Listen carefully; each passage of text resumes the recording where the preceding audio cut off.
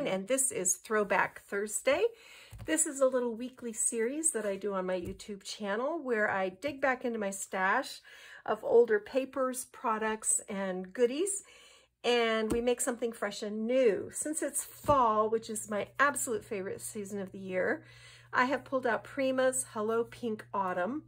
This is either from 2020 or 2021. I'm not sure. I don't see a date on the paper, but I'm thinking it's within the last couple of years, so you might still be able to get this one. This is a gorgeous collection. I bought the A4, and as you can see, it is just lush. And I know a lot of people, look at this great plaid. I know a lot of people don't like pink at autumn, but if you think about autumn sunsets and sunrises, there's a lot of pink, and the roses kind of do their thing during autumn. They get very, very lush and beautiful. My garden right now is just bursting. My vincas, my impatiens, they're beautiful. So this is a lovely collection. I fell in love with it right away, probably because my mom was such a fan of pink, but beautiful images, great patterns that almost read like a solid. This is probably my favorite one, and just this wonderful pink grid on the back. So that is that. You know, Prima never gives you very many patterns in a collection, so you have to find out how to figure out how to make them really look different. So I decided we would make a little fall desk folio. This is kind of a take on my G45 folios that I've been doing all year with a little bit of a change up. First off, we're starting with a 6 3/4 by 16.5 inch sheet of this grocery bag. I get this from envelopes.com, and it is 13 by 18. So it's great for a project like this. You don't have to do any paper piecing. So I trimmed it to 6 3/4 by 16.5, and I scored it at 3.5, 7, and 14 to create an easel card. So this little flap that's going to be left on the bottom is your pocket. We're going to start, let's go ahead and get this lined on the inside. And this is, I want to say this is a 6, just under 6 3/4. Yes, it's 6 5/8 by, I believe it's 5. Of this soft, soft pink. It's almost a blush. It looks beautiful with the patterns in this collection, and we're going to glue this down right here inside the card. And I have painted all my edges with brown paint and spattered them just to kind of add that vintagey fall feel. Then this is the patterned paper from the collection that I've cut slightly smaller. And this is going to go right here. So I've made a couple of little pocket gussets. That's just folded pieces of paper that we glue to the sides of our pocket, and we're going to flip this up. It's just so much easier to do that before, add the liner before we add our, so there's our card base. Okay. So now we're going to make a hidden pocket on the bottom, and I want the opening for my hidden pocket to be on the right.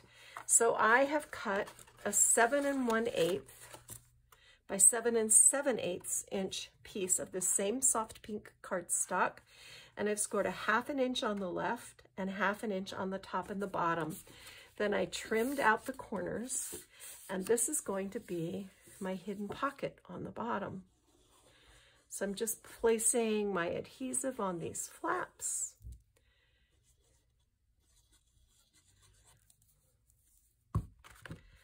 And I'm going to flip my card like this and flip my hidden pocket like this.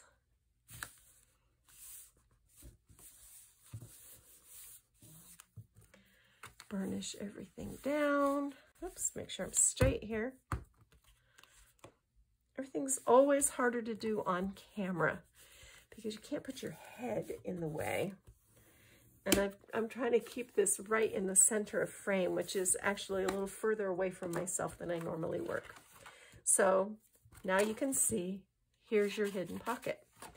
Now, when I cut up my base from that great big piece of grocery bag, I had another nice chunk of paper left.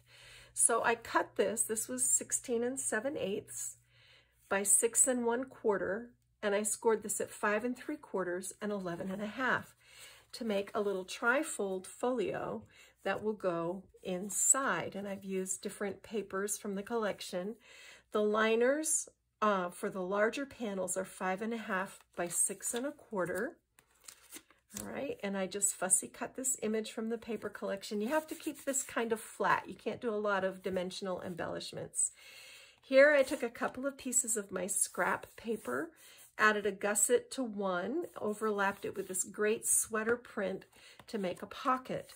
And then I cut from the patterned paper this pretty Grateful Hearts. This is 6 inches, and I went 8 1/2, scored it in half to make a little folio. So you've got room here for journaling. These are the rub-ons that come with the collection, and I'll link all of this on the supply list on my blog, which I will link in the description box below. And then you've got room for a photo here and room for a photo here, and you can actually fit more photos into the pocket if you like. So your center panel, you need to cut a little less wide than that 5 1/2 by 6 1/4, because you want to make sure you clear your folds. And then this short one is just slightly larger than 5 by slightly smaller than 6 1/4. And here I just fussy cut one of the little images from the foiled paper and glued that down. So this is going to live inside this hidden pocket. Isn't that nice? I love these. I love the hidden pocket thing. All right, so now open your card back up, and you're going to cut liners from that same pale pink. These are just a tick over 6 1/2 by 3 3/8. And I was trying to conserve paper, which is what that's always a goal. I like to use things up. So this one is a whole piece, and it goes right up here at the top. And then I cut a liner from the plaid that is 6 3/8 by just under 3 1/4. And that's going to go over that. Just like this. And you could add more of those rub-ons here. You can add a blank sentiment panel. You can do more fussy cutting. So then down here, here's where I was paper piecing. I had the right width, but not the right height. So I'm going to put my way too short piece down first. Right here. And straight is always good. There we go. And then I'm going to put the larger piece, overlap that over the top. Just like that. Super easy. Then I had more of this pretty sweater print. I love this sweater print. Makes me feel all cozy. I fussy cut out. I'm just going to finish fussy cutting this. I want it to look a little more along the top. So I fussy cut this out from the A4 pad. And I left a little flap. And I'm going to tuck this behind this little piece. And then put this down right here. Oops. Straight is good if you can do it. There we go. Whoops. Oh, that was the problem. All right, so that goes there. Yep. All right. Then I want to bring in our sweater paper. I'll tell you what, I'm going to trim just a little bit more off of this. It's a little too tall. See, I just took like a little, I'm Might do one more of these. So maybe a 1/16 of an inch. I trimmed it down. And you can judge. This goes right here. Yeah, that's much better. And then our little flap comes over. And I'm going to fill in this little gap with about a 1/4 inch piece.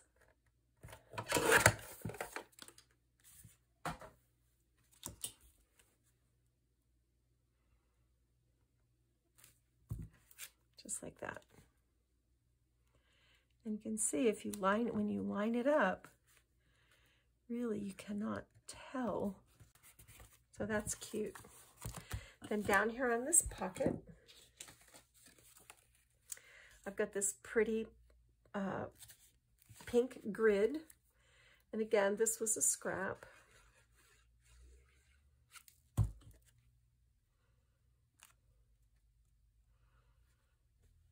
And this is a little under 6 3/4 inches wide.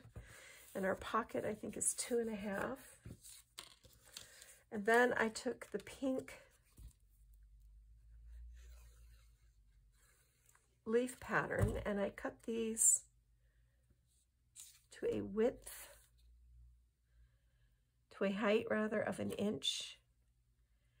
I'm going to put one down like this, and then I'm going to come in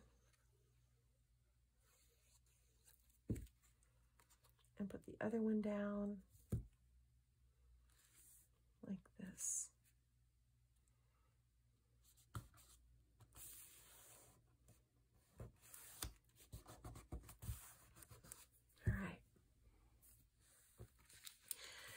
So I'm going to show you how to use rub-ons. Rub-ons have been around for a long time, but they kind of went out of favor for a while.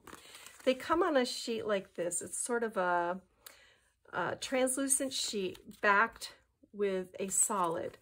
So what I usually do is trim around with my scissors to get the section that I want. And then this just peels off. You throw this away. And I've cut a piece of paper that my sentiment's going to fit on, and I'm going to put it at a little bit of an angle just for fun. And then you just kind of press it down, and you can use a popsicle stick, you can use one of these bone folders, and you just rub. That's why they're called rub-ons. And you can kind of hear the text separating. And you can lift it and see what you've got. I can see I need to work on my exclamation point, and mine shifted just a little bit. And I don't have quite all of this.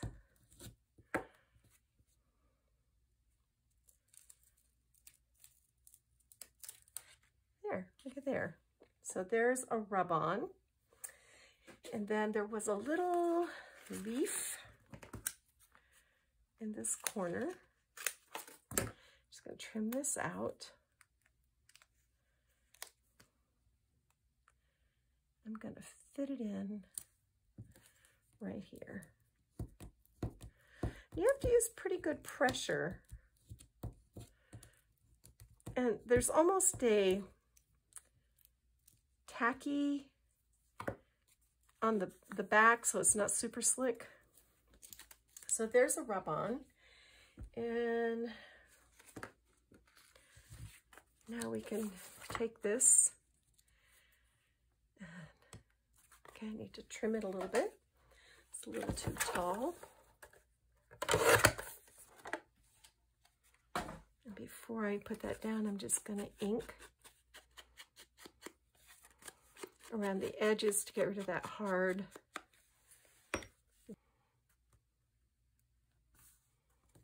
There you go. There's a rub-on. That's kind of fun. See, here's the little knitting. And let's put this down right here. And this is the cool thing, because this overlays and the rub-on is opaque.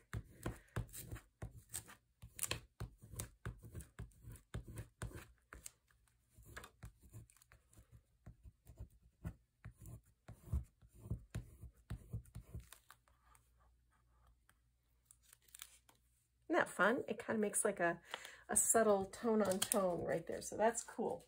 So that's rub-ons. You still have room to put a wee photo right here. Then in this pocket, I find all my stuff here. I cut a 6 1/4 by 11 inch piece of this pink paper, scored it in half at 5 1/2, cut out this pretty fall image from the 12 by 12. I have 12 by 12 these that have the gold foil. It's like a rose gold foil. So we're gonna dress this up. On the top, I cut 6 by 5 1/4, just a tick over 5 1/4 of our plaid that we like. And then I took from the A4 pad, I think it's an A4 pad, I think that's what they call it. Anyway, the one that's like 8 1/2 by 11. And I cut out the little give thanks sentiment, scored 3/8 of an inch on the left-hand side to create a little tip in, so you can put photo here and photo here. And then down on the bottom, I did the same size for the sweater print, but then I took a piece of, I want to say this was 6 inches wide, and I trimmed it to the 5 1/4 inches tall, scored 1/2 inch behind each one to make a little gatefold. Then again, from that A4 pad, matted this on pink paper, and this makes like a little gatefold album, which is really sweet. And that's going to go down on the bottom.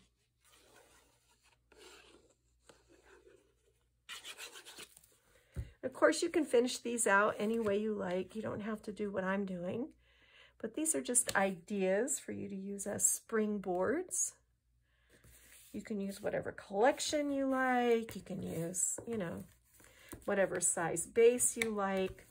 I just thought this was a kind of a fun size. So then this is going to go in our inside pocket, just like that. And I'm going to put it in there so that it's centered. Okay. The pockets are tight the first couple of times you put things in and out, but then they loosen up. So here we are with our easel front. Move this out of the way. I cut a 6 1/2 by 6 3/4 inch piece of this copper metallic. And then I stitched this 6 1/4 by 6 1/2 fall hugs. This is from this 12 by 12 sheet with the foil embossing on it. Then I took a piece of this brown tartan ribbon and laid it down the side with score tape. I just want to show you very quickly how I set up this shaker element. This is a Reneabouquets frame. It's this gorgeous tree. I just love this. And the first thing I did was heat emboss it with Stampendous Chunky Metallic Seasonings Embossing Enamel. This is just a whole bunch of different shades of, like, from very light gold to very dark gold. So I tapped it with my clear embossing pad and then put my embossing powder over it and emboss it. And this was very, very shiny. So I wanted to bring down that shine. I went into my stash and I found this Moon Shadow Mist, which is all these shades of blue. And you know how fall, there's a particular shade of blue. So I spritzed it with that. And it's all very subtle now. It's all kind of blended together, but I spritzed it with that. And then I came in with alcohol inks and tapped in some yellows and greens and oranges and reds, just all real, real subtle. And the very last thing I did to take down the shine was I put just a dot of this burnt sienna Deco Art Media Fluid Acrylic, and I just tapped it on very, very, very lightly with my finger to take down the shine. Then I measured my acrylic cardstock that came with the Hello Pink Autumn kit and put that down with score tape and put 3 rows of my scrapbook.com adhesive 1/8 inch foam strips. And I'll link all of this stuff in the blog so that you can find it easily. Then I went ahead and cut a 4 3/4 by 5 3/4 inch piece of this plaid paper from the paper collection, and I put all my shaker elements in there. I've got beads and buttons and leaves and sequins. I've got some Gaudy Girl glitter glass. I've got all kinds of goodies in there. So now what we're going to do is we're going to do the finishing touch. We're going to take the top layer of foam strips off our frame. So now we're going to line this up with our cut paper panel.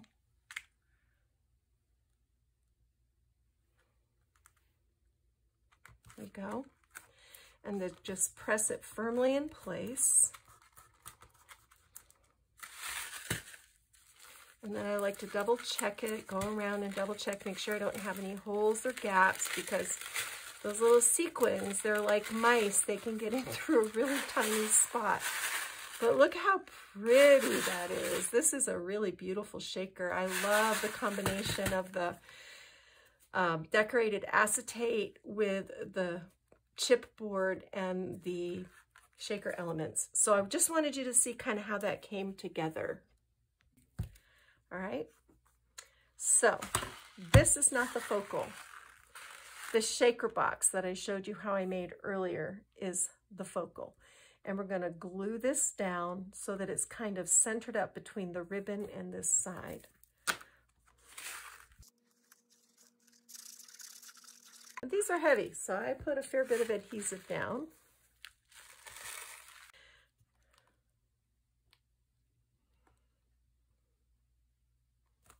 Okay.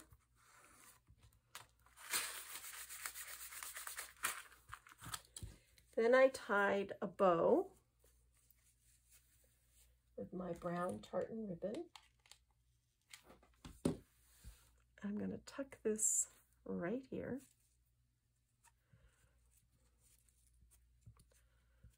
So pretty. It's starting to feel like fall.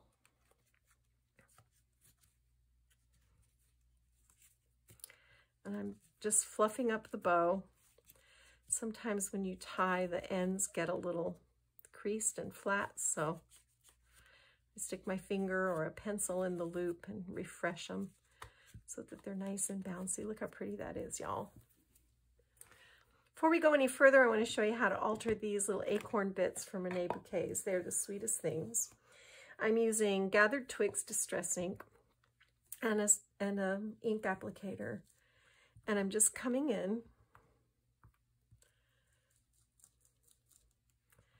and sponging the ink on. And you can go extra heavy on the top to create the difference in the hue. So pretty. So you can go lighter on the bottom. If you wanted green acorns, you could totally use like peeled paint or something like that. You could even come in and layer some peeled paint on over this if you wanted to. But this just takes a second and they look so neat. And then what I like to do, and this is the cool thing about Renee's chipboard, a lot of chipboard, in my experience, if you get it wet, you're in trouble. It's going to like fall apart. But Renee's is really special. And I find I'm able to do little things like this that kind of take the altering process to the next level, where I can tap into water. Of course, you don't want to soak these in water. Then you would get some separation. But you can kind of tap them. And then I've got these little pumpkins. These little felt pumpkins. I don't know what these came with. I've had them forever. I know they're Prima, but I'm not sure what collection they came with. They're either Hello Pink Autumn or they're one of the other autumn collections. But I also like to alter these so they're not quite so perfect and new looking. So press those in. And I have a beige one. This is going to look really pretty with this card. These are going to be part of our stopper element.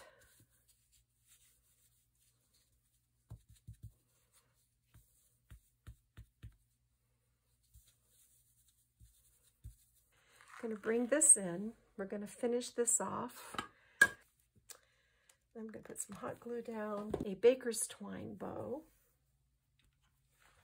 That's going to go right on top, like that.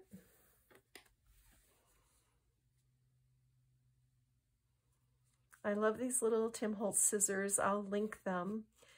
I like them because nothing sticks to them. I don't like them for cutting as much, but these little ones make a great tool for flower arranging and that sort of thing. They come in real handy. And then I want to take, this is Reneabouquets. These are her beautiful roses. This is a fall, I want to say this is a fall pink. I'll look it up. I'll make sure I link everything on the blog. So if you want the little squigglies, this little pick is a great tool, or you can use a paintbrush, you know, like a skinny paintbrush handle. If you're afraid of the sharp edge on the pick, you do have to be mindful of it. And you just coil, and then you can pull this out. So you've got like those little tendrils that come down, which is so pretty. And I'm going to put this one right here. Get my bow going the way I want my bow to go. There we go. All right. Like this little sage kind of picks up on the green in the background. So I'm going to tuck this in right here like this. Yeah, that was the way to go. All right, put that acorn there.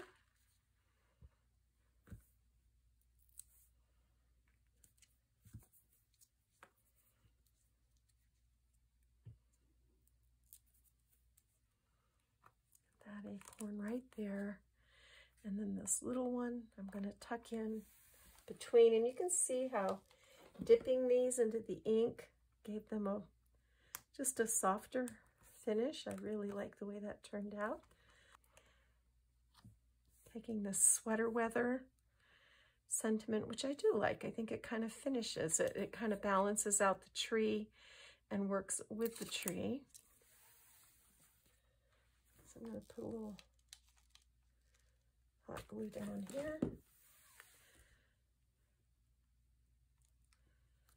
There we go. Now that's finished. Ooh, I like that a lot, you guys. You can see I've glued my cover onto the front flap here. The way I do that is I put my glue down actually on the grocery bag so I don't run the risk of gluing over my hinge.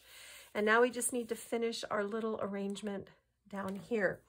So I'm going to bring in these little pumpkins. So sweet. I want this one to go this way, like that. So I'm kind of tipping it at an angle. And I want this one, let's see. Let's take our pink rose.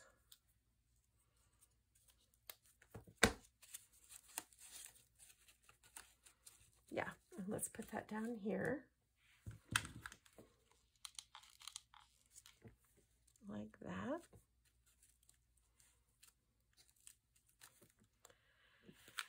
And then let's take one of our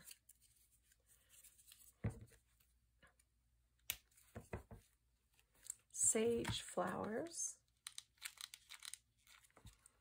Tuck it in, smoosh it in. Put this little pink pumpkin. I'm putting the glue on the side so that it will stand this way. Sweet. That is really sweet. All right. There we go. And then I've got a brown leaf.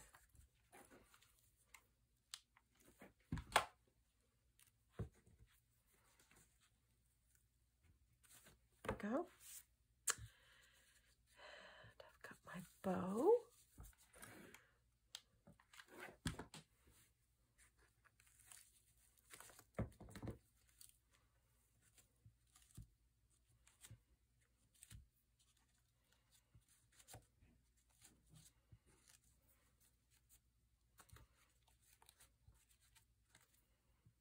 Nice.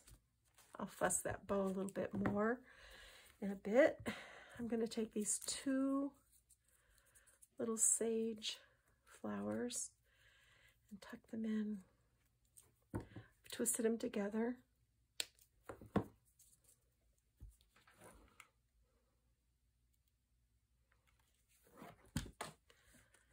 going to tuck them right into here like this.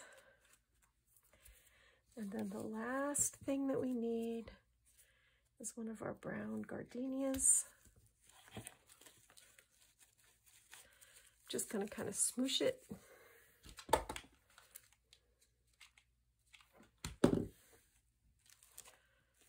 it right in like that. Boy, is that ever pretty. All right, and then I saw a sentiment on the chipboard that I really liked. This little one that says, "Give hugs."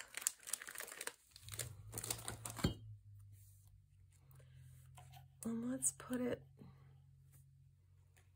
yeah, let's put it right there.